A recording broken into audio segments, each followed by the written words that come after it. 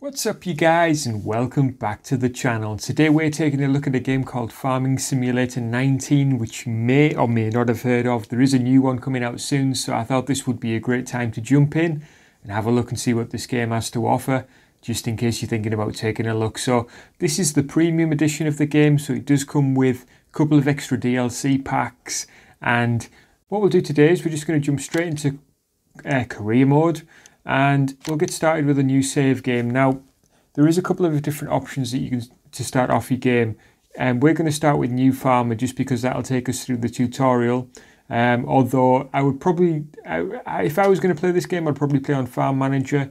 Just start off with some funds, no buildings, no equipment, and just start from there.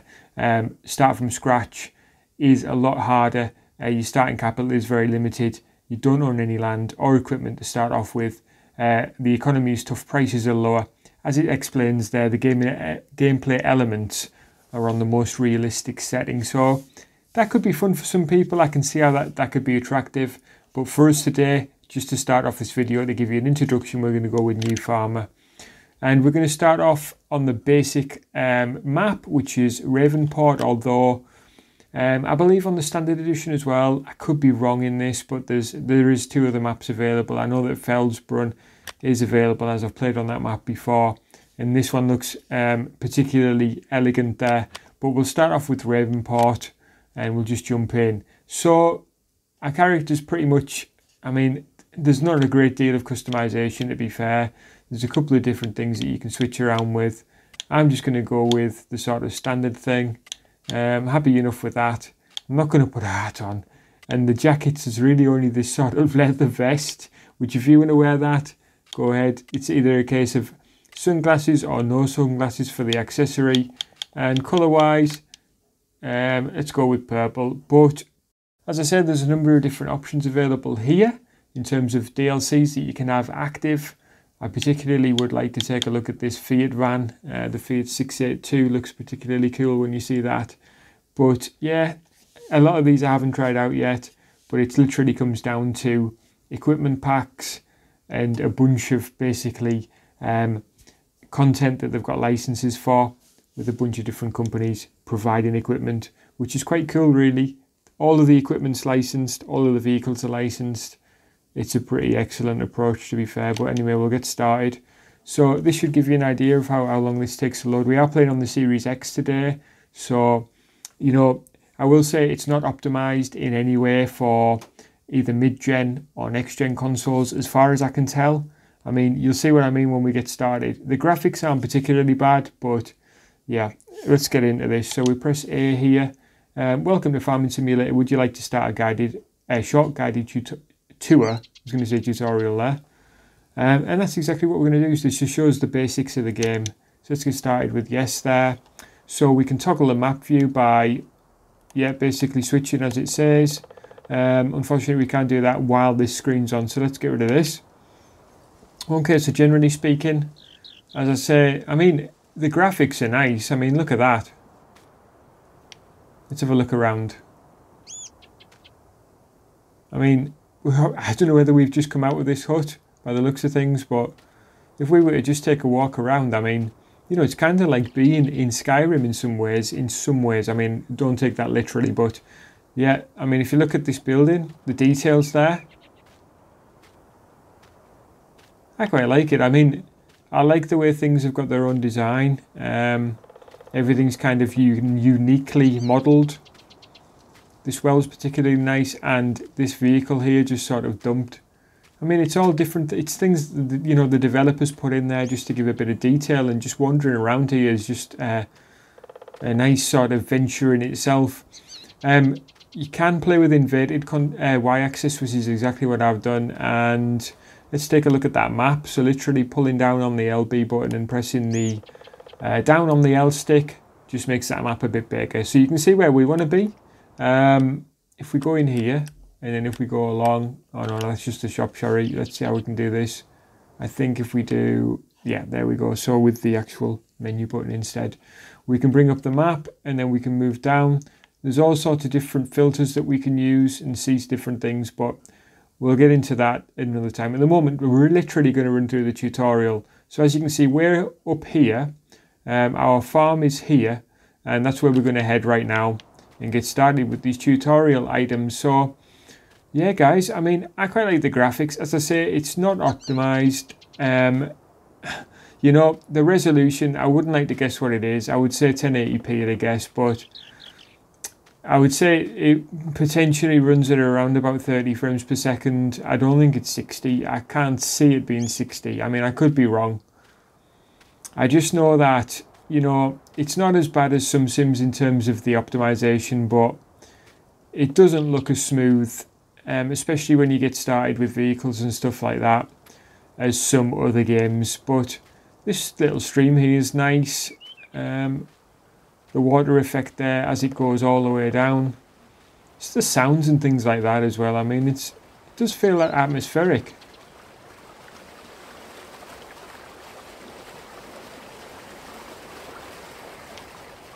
Nice little bit of countryside. I'm not too sure which country we're in. I would guess a European country, potentially somewhere like Germany, but it kind of looks a little bit on the British side of things to me as well, which is, you know, it's welcome. But we do drive on the right hand side, so we can make a bit of a run for it as well here by holding down the R2 button. So we're going to approach this marker and see what it's got to say. So guided tour. This is one of the fields you own from the very start. Its wheat has conveniently grown to a stage where it can be harvested. Time for you to enter this combine harvester and get started. So we'll press OK there, and we will climb in by pressing X. Nice engine noise. Okay, attach the harvester head that's sitting right in front of it. The help panel in the top left corner always shows the functions that are available. So engine's nice and loud in my ears. So as you can see, guys, this is a New Holland combine harvester, and it's been nicely modelled. I'll tell you what I do just to show you. Let's reverse a tiny bit. So there we go. Now, in order to connect to this header, we're just going to move forward without smashing into it. And when we get close enough, we're going to press A. So that's now attached nicely there. So what we're going to do now is just follow these instructions that it just told us. So we can unfold or unfold the tool, we can turn the tool on and off, and we can switch the tool selection there.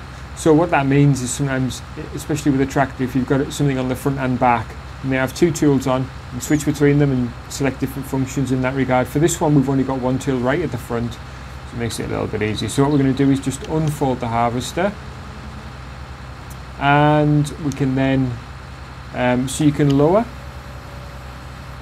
or raise the harvester. Now that's generally good if you want to you know, disengage the header. In this case, we're just going to turn on the header like so. It just tells us now we can accelerate and decelerate and steer. So basically all we're going to do is just drive forward, and as you can see, it starts to cut the wheat down. And then we're just going to drive into the marker. So it tells us here, so far so good. Usually, however, you have a lot to do, so it makes sense to hire helpers on your farm. Whenever a job can be executed by a helper, it will be indicated by the top left panel. Hire a helper to take care of the rest of the field. So that's fine. I'll just reverse a tiny bit just to make sure we don't miss anything. But literally all you need to do now is just press B, and the worker gets to work. So the helper will now take care of this job until they are done, or the grain tank of the harvester is full. You can now take care of other business, exit the harvester, and walk to the next question mark symbol indicated on the map. So literally what we're going to do is just press X to jump out. And the worker's in there, working away, hopefully getting a nice wage for doing that for us. So we're going to walk over now to the next marker. And let's see what the next step's going to be in this tutorial. So as we approach this, it says, fields that have been harvested need to be cultivated before they can be sown anew. This field has been harvested recently and now needs someone to cultivate it. Enter the tractor and attach the cultivator that's placed behind it. So all we need to do is just walk up to the tractor, jump aboard, and we're going to attach not only the cultivator by reversing and attaching like so, we're going to put the weight on the front as well, like so. So now we can load the cultivator and drive over the field to cultivate its soil. So as I said about switching tools, you can press Y, and as you can see there's a front and back to the tractor. If we go to the front, we can lower the weight, which helps with a little bit of stability.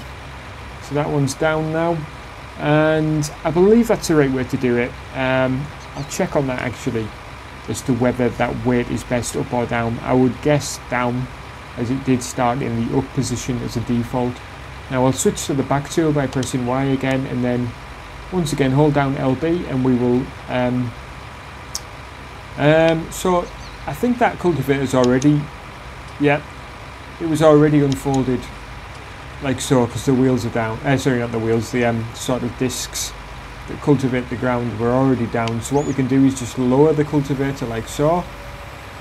Actually, the best way to do this is to move forward, and when we get to the edge of the field, to lower it. There we go. And then we can just go forward, and that'll cultivate / plough the ground like that.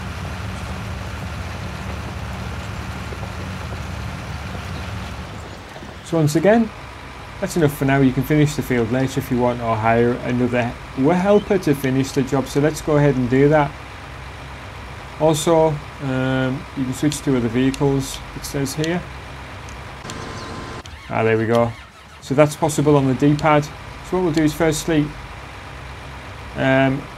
just read this, and then I'll go back to that other vehicle. So basically, fields that have been cultivated are ready to be sown. For this you need to use a sowing machine. Get back in the tractor and attach the sowing machine that's placed behind it. So what we'll do is we'll just go back to this one first, and I will hire a worker there. Get him to crack on with, her should I say, to get on with ploughing / cultivating this field. And we'll switch to our other tractor over here, and we'll attach our seeder. Now you can switch, let's have a look, see what it says here. So you can select the seed. Basically it's currently on wheat there. You can switch through barley, oat, canola, soybeans, oilseed radish, grass, and back to wheat. So we'll stick with wheat for now. So just pull up here. Now there's a couple of different options that we can do. So we can lower the sower, which is what we'll do, and then we'll turn on the sower with X, and that one's ready to go. So literally now, as we drive along, we are sowing seed into the ground, which will grow in time. And once again, I'll tell you what we'll do, we'll just hire a worker for this one as well. So once again, woman's go in there and just started to take over, and we'll press X to get out. Now let's go and see what's going on here, guys, with the rest of our fields. Okay, so we've got this one being sowed. We've got this one which is being cultivated. This one which is quite nicely being harvested. And I think our next step really is going to be to, you know, empty that harvester. I'm surprised it hasn't given us another marker. Have we missed one? I don't think we've missed one. I think we're just waiting a little bit now. Just double check on the map. Yeah, I think we're waiting a little bit. I'll tell you what we'll do. We'll go back and jump in this sower. Sorry, not sower, harvester, sorry. Let's jump in now. There we go. We'll take over. We'll dismiss that worker by pressing B. And let's get on and do some more harvesting here. As you can see already, there's quite a lot of soil on these wheels. You can clean your vehicles actually by using a jet washer. What we'll do is we'll just reverse up here. Line this thing up. Reverse a bit more. And turn the harvester on. Now you can also use a first person view like this to drive any vehicles with just a click down on the right stick. And as you can see, we're doing a fairly decent job of harvesting here. Now, going back to my what's it called? Now, going back to my lawn mowing simulator video, as you can see, we're cutting this cutting this crop down, and in a lot of ways that's similar to what we do with lawn mowing simulator. I don't know whether you want to go back and watch that video, but literally it's the same thing altogether. You are literally just driving over something and cutting it, and that's very similar in my eyes. That's why I made the comparison at the time. And this is obviously on a much grander scale, although I am fond of lawn mowing simulator, to be fair. Now, the new version of this game is coming out soon, and it will be better optimized for next gen. Can't wait to see the graphics, to be fair, when it's actually up and running with the full game, as the trailers do look very nice. But generally speaking, this game is it can be very in-depth, or it can be, you know, fairly shallow. It depends how you want to play it. It is one of those games which literally, it's about your imagination. It's about what you want to do with your farm. You know, you can buy fields, and there's a number of different options, things that you can grow. And you will need different tools in order to grow and maintain, and also harvest those crops. Now, as you go on, you need to buy that equipment, and also you can upgrade it, fix it. I think you can fix it anyway. Now, as you go on, you can upgrade that equipment and get better vehicles. For example, you might want to get a harvester with a bigger header and more power, and better tractors to pull more heavy equipment. And that's the fun of this game. So making money in order to buy better equipment, to buy more fields, to harvest more and more, and literally going around as well and finding the best place to sell to is another great part of it as well. So yeah, guys, I mean, as I say, it can be as in-depth or as shallow as what you want. I mean, literally you could hire workers to do every part of the job if you wanted to.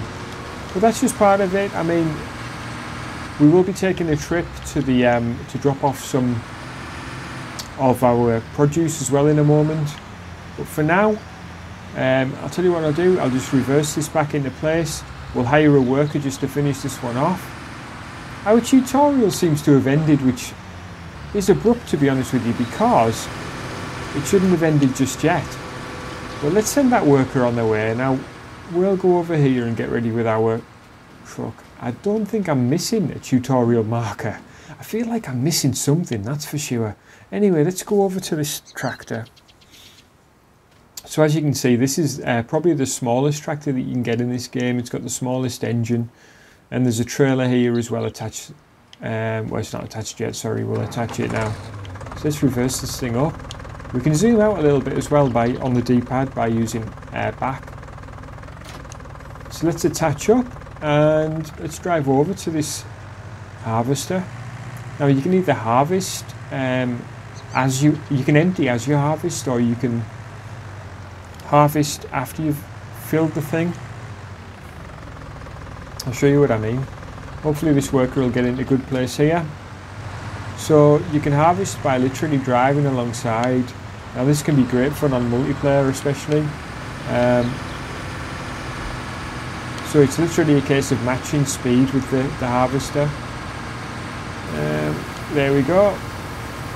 So once you're in the right place, it just sort of automatically starts spewing out like that. And it's a case of maintaining the right speed, although you can use a cruise control as well and set the speed. So as you can see there, we were doing about 6 miles per hour with this one. And it looks like that harvester's actually finished the job there, so we can literally just fill up now.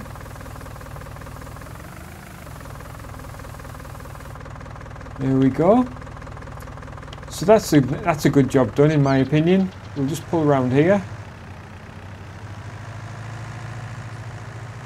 And I'll tell you what we'll do, we'll just stop there for a sec. Now what I'll do is I'll just take this harvester actually and just store this after we've folded it away. Just trying to see the control. There we go, we'll put the pipe in. And we just pushed out the excess there of that, can't remember what it's called now. Let's have a look. Swath. Is that how you pronounce it? Swath? I'm not too sure anyway. Regardless, you can switch that off, and literally you can go and pick up that straw as well, and you can sell that if you use a baler. We'll take a look at that in the upcoming video actually, once we've moved on from this particular tutorial. So we'll reverse our harvester in here as so. So that's all sorted. There we go. Looks nice. Nice modelling, nice design. Right guys, what we'll do is we'll just run over here. And while those two are finishing up, we'll go ahead and we'll take this produce, this wheat, to somewhere we can sell it. As I say, usually it does give you instructions on where to go for this. Now I'm surprised it hasn't, to be honest with you. But what we'll do is, I think this could be a good one. Let's have a look. Right there guys, so you can tell from this screen exactly where we can sell the wheat. So in particular, it's either the central grain elevator, port grain elevator, ranch or restaurant. In this case, we're going to take it to the restaurant. So we're going to go along here. I think I can place a marker, although it's not allowing me to do that right now. Anyway, what we'll do is we just know that literally it's in the opposite direction of what we're facing. So we're going to follow this road along. We're going to come in here and that's where we're going to sell our grain. So let's get this thing turned round. And we'll head over here actually and just follow this road. So yeah, I mean we'll switch to an inside view as well just to give you an idea. So quite like this cockpit view. I'm not entirely too sure if steering wheels are supported. I would imagine they are. I mean it would be ridiculous to me to think that they're not, but I am pretty sure they are. But literally guys, I mean this is what you get. This is the simulation experience. As you can see, we're pulling along this trailer. And yeah, I mean, this is, to me, this is an enjoyable game, especially when you get set up with your own farm. And literally, I mean, we're just going along this road. As you can see, I don't particularly like using this tractor. It just doesn't have a lot of speed. It doesn't have a lot of power. 15 miles per hour is about the top speed with this trailer on the back. Although we might find that it's a little bit faster once we've dropped off this load. But I mean, yeah, I mean there's a ton of vehicles. As you can look around here, you can see the detail. I mean, it is nicely done. There's different scenes that you can see as you drive around. We've passed a number of different things already, but I mean even these houses are in this, looks like a church building there. What is it? Traditional.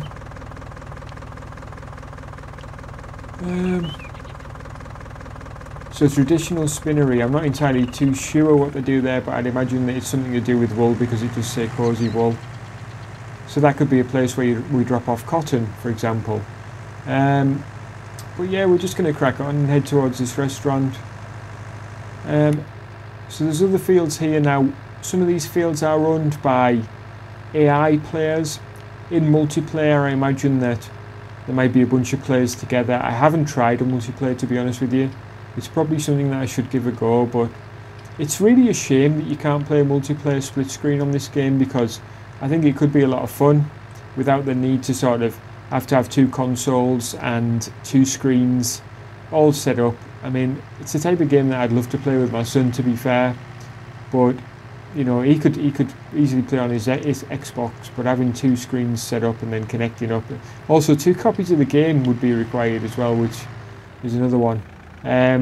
But okay, we're here anyway, guys. We're at the restaurant. So what we're going to do is just pull up on here.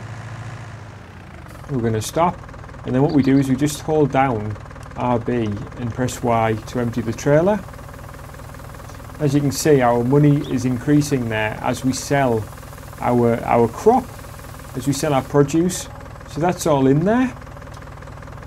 Trailer's lowering back down, and that's nicely sold off. So £2,730 there we made for that particular drop off. So I'm really happy with that one, guys. So this is it for this one, guys. I mean, that's the tutorial, although it did, you know, it sort of left us to our own devices part way through. It doesn't normally do that, to be fair, but what we'll do is we'll crack on with a different farm next time. We'll set up our own farm and take a look at that. I just want to say thanks so much for checking out this video. If you enjoyed it today, please do leave me a like. If you've played this game, if you've got any tips, any comments, please do let me know in the comment section. I want to say thanks so much for coming through today, guys, and I'll catch you again soon.